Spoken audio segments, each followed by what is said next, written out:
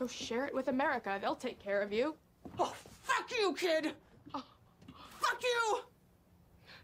Did you really just say that? Yeah, I did. I just said fuck you. And I mean, how fucking dare you? After all that I have done and all that I have given to you, my life, my love, my body, I broke my fucking vagina with a big fucking head of yours, and I had to be surgically sewn back together. I bet you didn't know that, did you?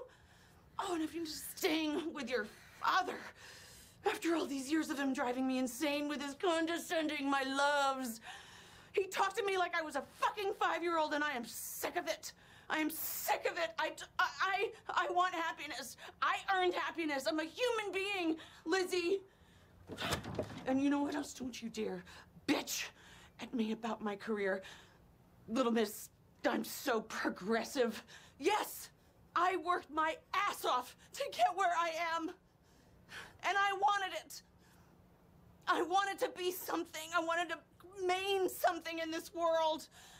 I didn't know that was a fucking crime.